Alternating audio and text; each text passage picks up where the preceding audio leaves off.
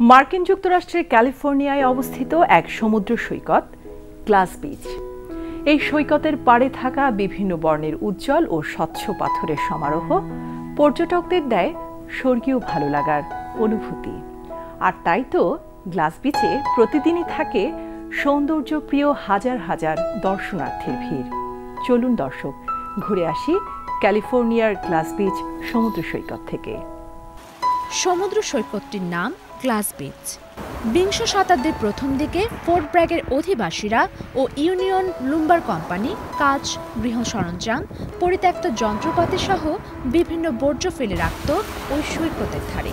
সেখানে বর্জ্যের পরিমাণ কমিয়ে ফেলতে পরে তারা সেগুলোতে আগুন জ্বালিয়ে দেয়। 1967 সালে সমুদ্র সৈকতের পরিবেশ রক্ষায় সেখানে মানুষের প্রবেশ ও ময়লা ফেলার উপর নিষেধাজ্ঞা আরোপ করে শহর কর্তৃপক্ষ। এমনিতেই আগুনে পড়ে বর্জ্যগুলো হয়ে গিয়েছিল সংকুচিত, যা পরে নানা রকম পাথরের রূপ নেয়। তার উপর সমুদ্রের ঢেউর আঘাতে পাথরগুলো হয়ে যায় আরও মসৃণ।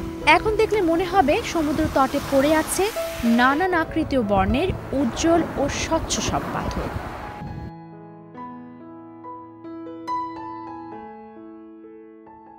(1998) সালে জনসাধারণের জন্য খুলে দেওয়া হয় গ্লাস বিচ, আর 2002 সালে ম্যাককেরিচার স্টেট পার্কের অন্তর্ভুক্ত করা হয় সৈকতটিকে।